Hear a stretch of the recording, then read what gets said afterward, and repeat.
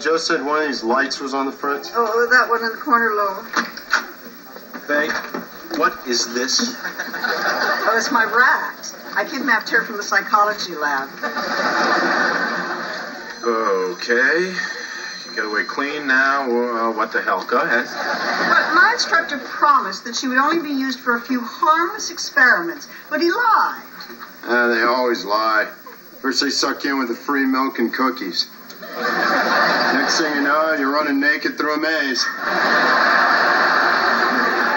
Well, Faye, it is not staying in my office. These things are gross. A rat. What do the people in Coach get?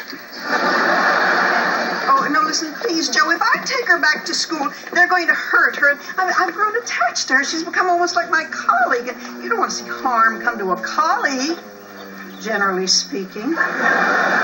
Besides, how many times do we have to prove that when an animal receives a shock for doing something, it learns not to do it again? One more time. One more time.